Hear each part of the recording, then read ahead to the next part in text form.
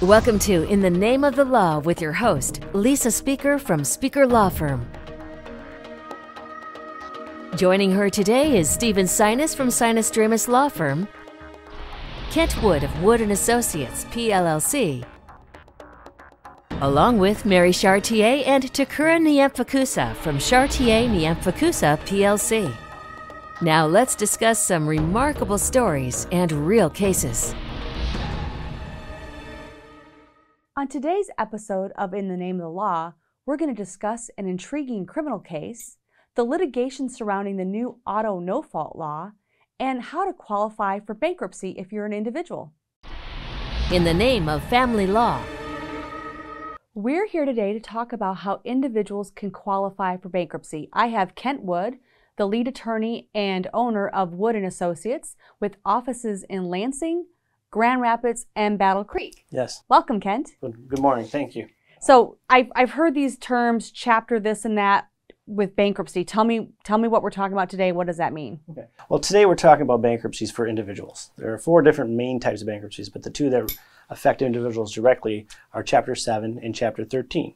Chapter 13 is the idea that here's all your debts. They're wiped away. You can keep some of your stuff, and then you can walk away. You can take about 6 to 9 months for that process.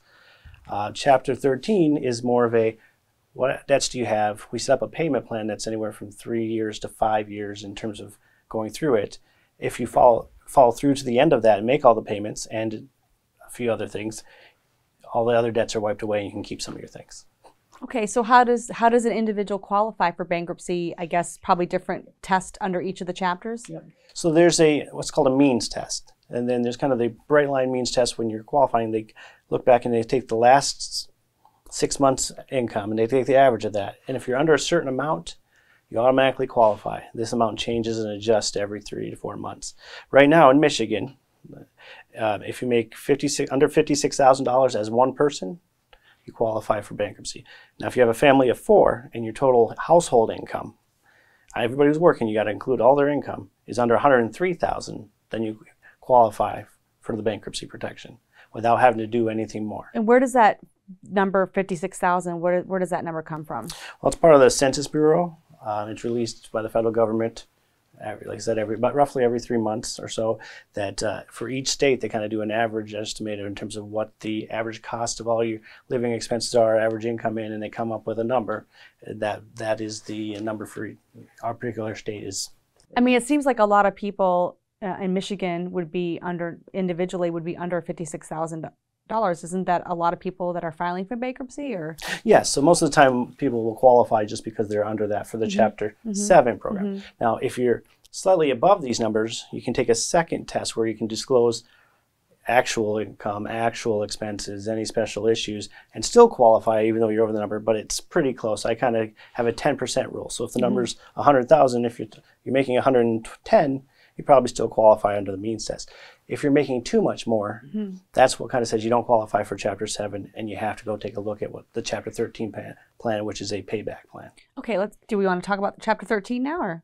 Well, okay, yes. So Chapter 13 is a good thing because if you have a lot of equity, right, bankruptcy court will let you keep some things. They'll let you keep so much money in your house, so much money in one car, so much money in tools, so much money in clothes. They're not going to take your clothes, right? They're not going to come take the stuff out of your house. They're not really interested in that.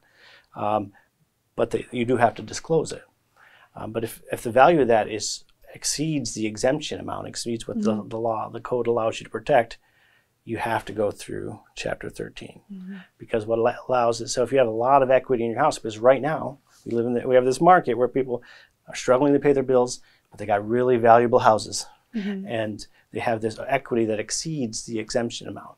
And so they have to go to Chapter 13. Even if they would qualify for Chapter 7 under the rules, they have to go to Chapter 13. Because they have too much equity in their home. And they could go sell their home, but then they couldn't afford to buy a new one. So they need to stay where they are. But if you pay off the Chapter 13 plan, you get to keep all that equity.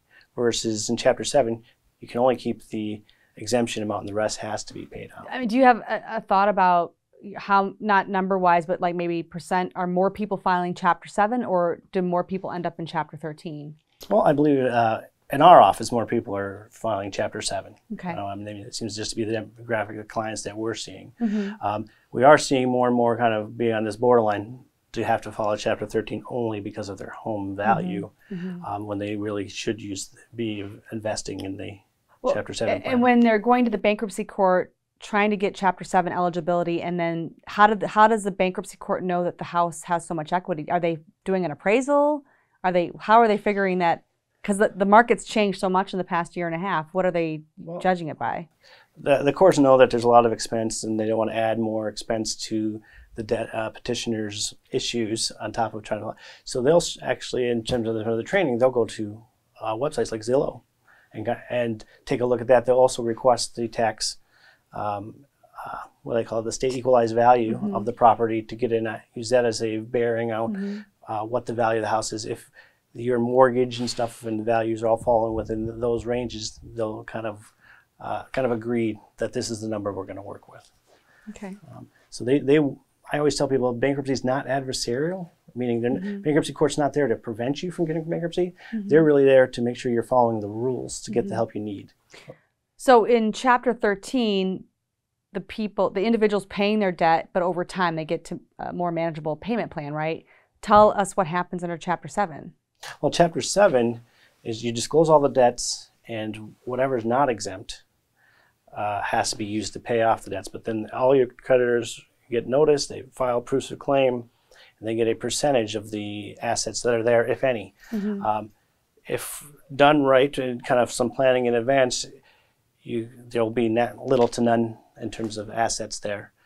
Or you'll pay a little bit to get out of a lot of debt. I had one client who paid $10,000 of non-exempt assets, but $270,000 of debt was wiped out. That was from part medical and part credit cards related to the medical care on there. So it's a great program. It helps you out, but it can only be done once every 7 to 8 years. And so use it wisely. I always kind of tell people, if you think you could pay your bills and not go without the basic needs at home within 5 years, pay your bills. It's going to be better for your credit score. It's going to be better for loans in your future, because once you go through that bankruptcy, there's a delay in terms of being able to kind of move on financially. You have to disclose it on different applications, right? You disclose it on it. Yep, it shows up on your credit report for like 10 years. It hurts you for a short period of time, but if you can get back to managing your money and staying on time, you can qualify for a new home loan or refinance within 12 to 15 months after the end of your bankruptcy, as long as you've been making your payments on time. So if somebody can pay off their debt within 5 years, maybe bankruptcy is not the right move. So what other things should a person be thinking about when they're trying to decide whether to call a bankruptcy attorney? Well, they should really be looking at their entire debt amount and where it's from. They also have to look at where their money's coming from, because some money you can't be touched. Social Security can't be touched. So if you're over a certain age and your only income is Social Security and maybe a few $100s from some pension or other thing, bankruptcy may not make sense because they can only collect a certain amount anyway. But also might make sense just to stop the harassment from creditors.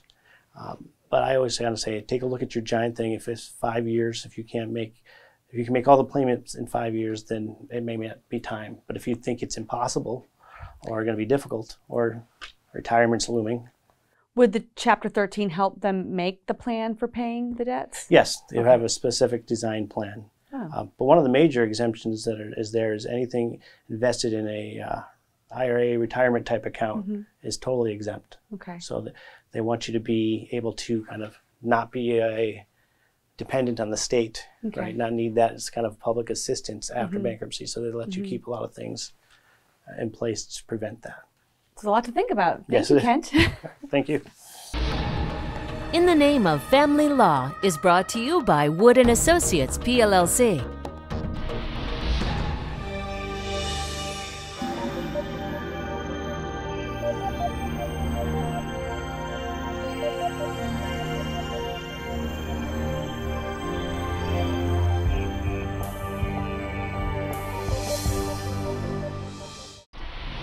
In the Name of Personal Injury Law. In previous episodes, we talked about how the 2019 Auto No-Fault Amendments were affecting catastrophically injured auto accident survivors across the state of Michigan. Today we have Steve Sinus, a partner at the Sinus Dramus Law Firm, with his colleague Lauren Kizel to talk to us about a particular lawsuit that is going to affect these catastrophically injured survivors. Welcome back, Steve, and hello, Lauren. Thanks for having us. So my first question is, what is this lawsuit all about? All right, so the 2019 amendments included some very significant changes that affect the rights of the most catastrophically injured people injured in car accidents. These changes include reducing the rates of reimbursement to their medical providers by maybe upwards to 45%. It also includes restrictions on who can provide care for them in the home and be paid for those services. So these are new rules that apply to people going forward, but our lawsuit, which is commonly known as the Andary lawsuit, has to deal with the issue of whether these new rules apply to people who were injured prior to the effective date of these reforms, which happens to be June 11, 2019. So ultimately, the issue we're fighting for in our case is that the people who were injured prior to the effective date of the reforms were receiving their benefits under policies of insurance that were sold under the old rules, and therefore the premiums that the insurance companies charged were based on those old rules. And these people were relying upon their benefits being paid under the old rules. And because of that, we're arguing in our case that those contractual rights remain intact, and that what the legislature did in 2019 cannot take away those rights from these people. This is commonly referred to as the retroactivity argument.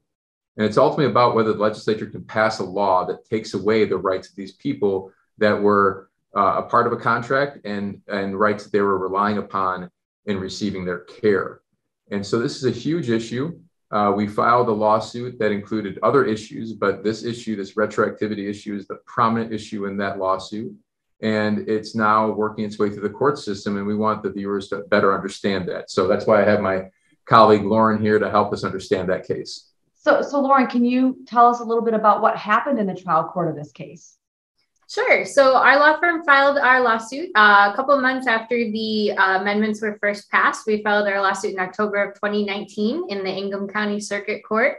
In lieu of filing an answer to the lawsuit, the defendants in the case filed what's called a motion to dismiss.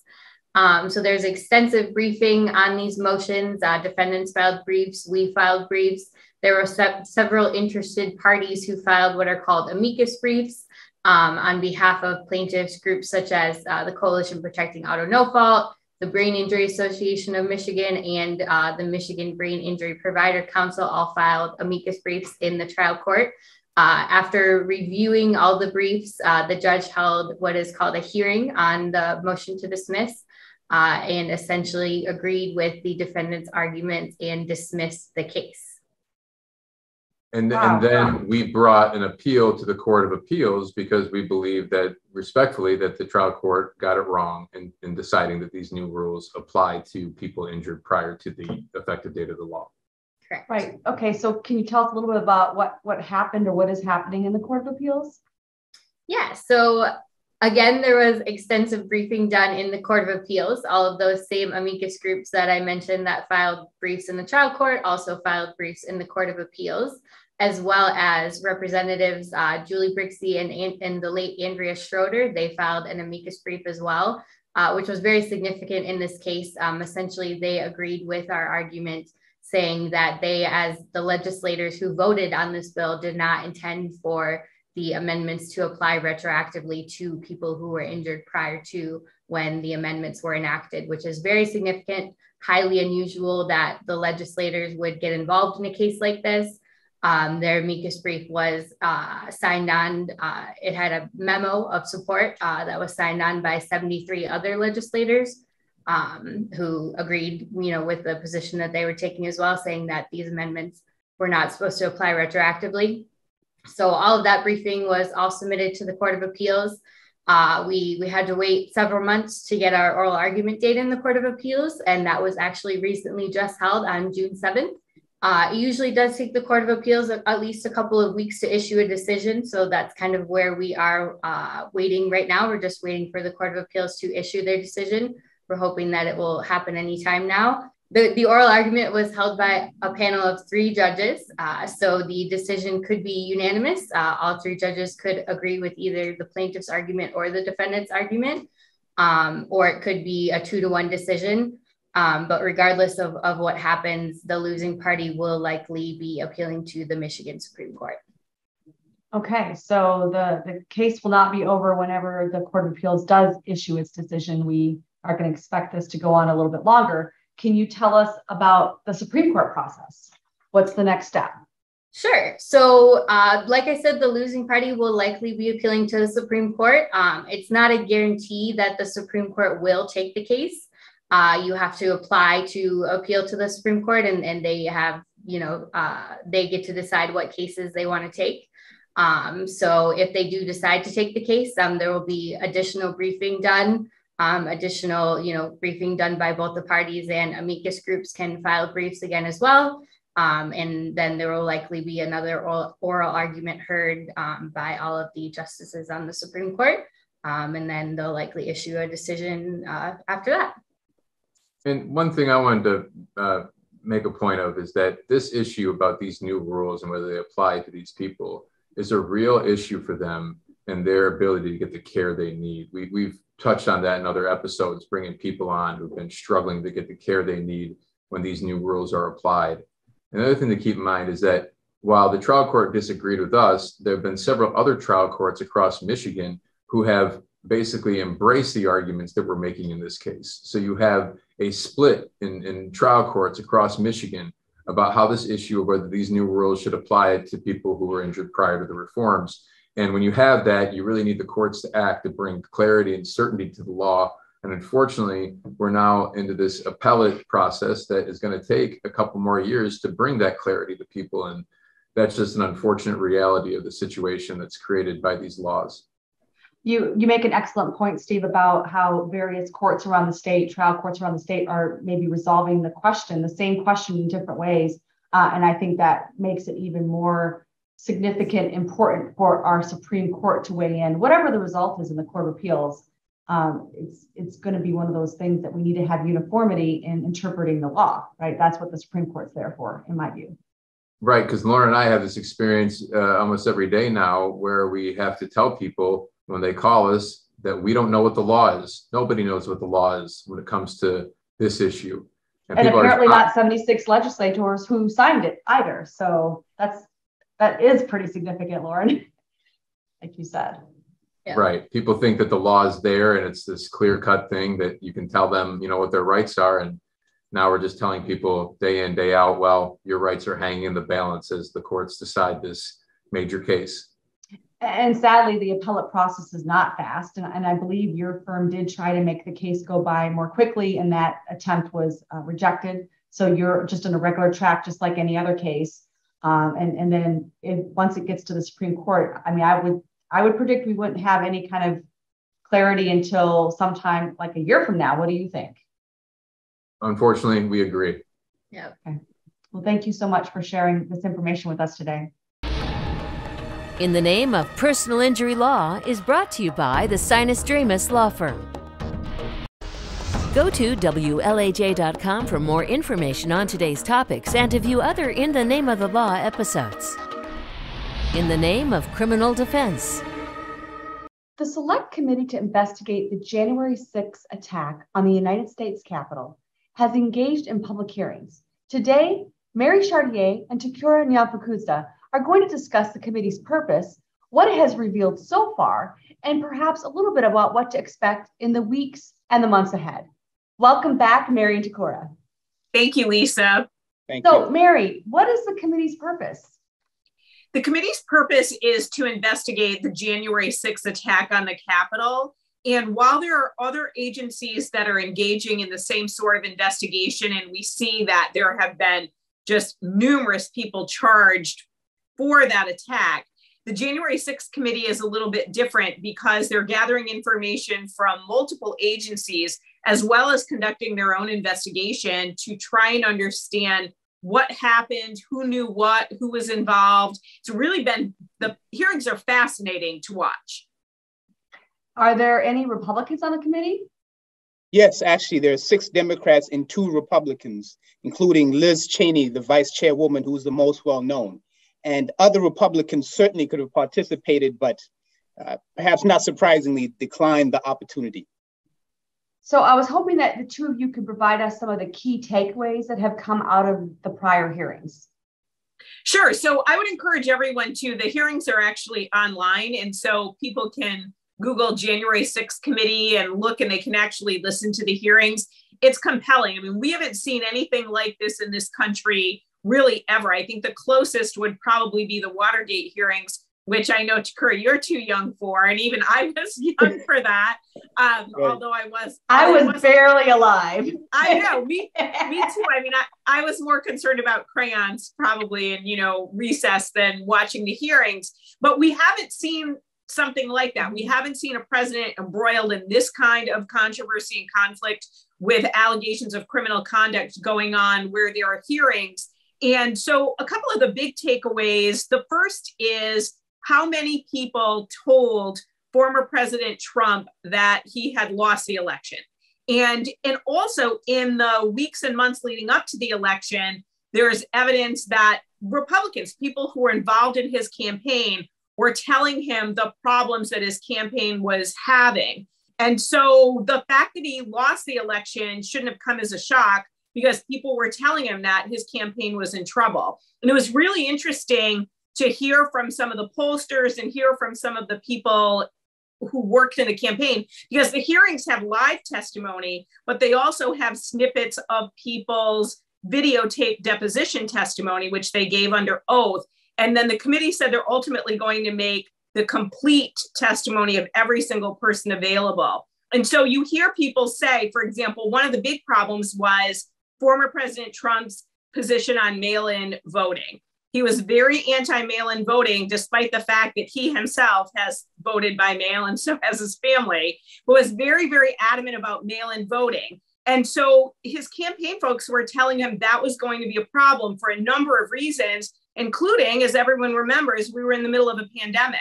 So when you're telling the people who are supporting you don't vote by mail, you are eliminating some votes for you. And also, it was really interesting to hear from people who talked about that the way that it has historically worked for decades and decades, election after election, is someone might, for example, a Republican might be ahead, but once they count all the votes, the Republican might lose. And that's not because there's anything funny going on. It's because they're counting legitimate mail-in ballots. And so it was really interesting to hear what people had been telling the president both before and then after the election. I mean, his own attorney general, who he hand-selected and he had a lot of great things to say about, told him that he had investigated every allegation of fraud in the people in the Justice Department and the people in various states. And these are predominantly Republicans. And what the president was being told by individuals like Rudy Giuliani and the My Pillow guy,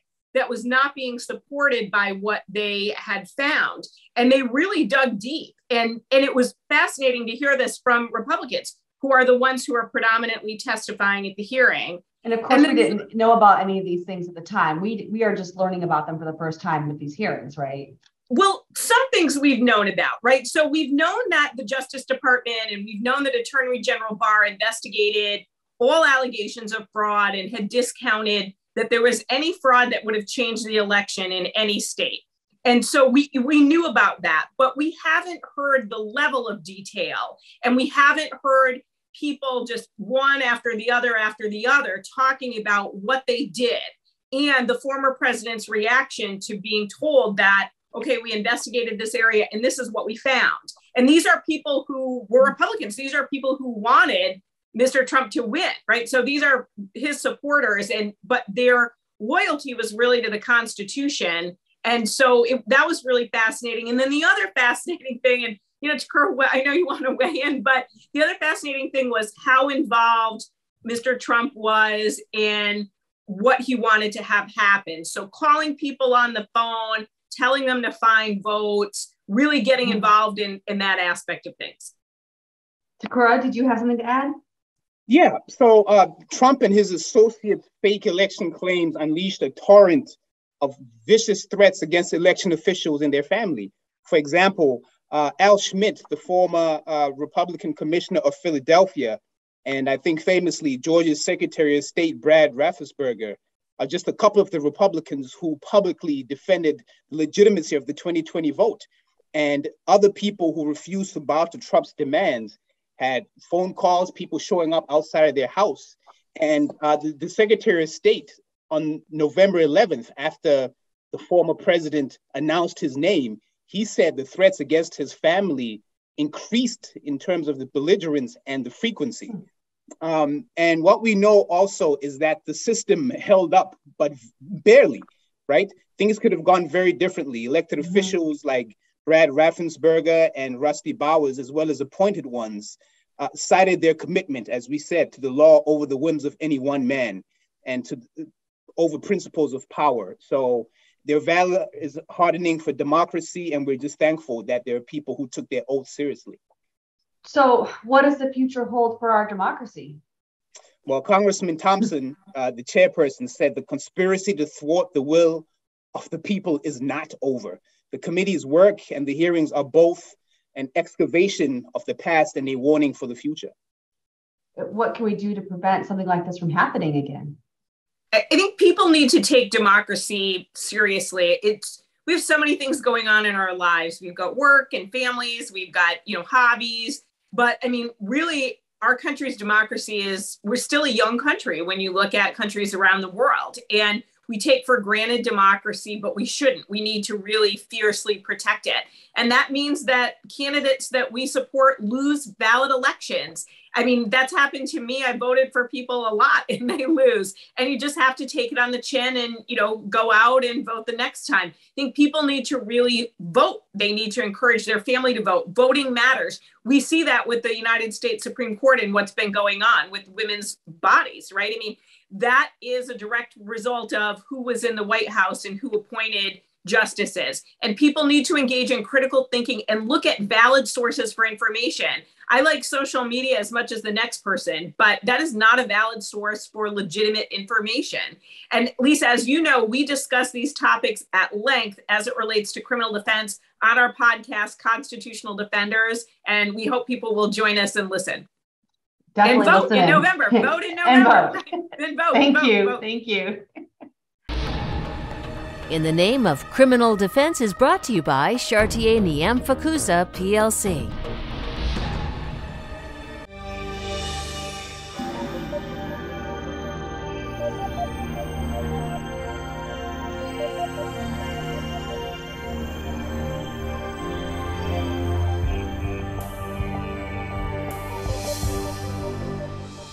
Thank you for watching In the Name of the Law. See you next week.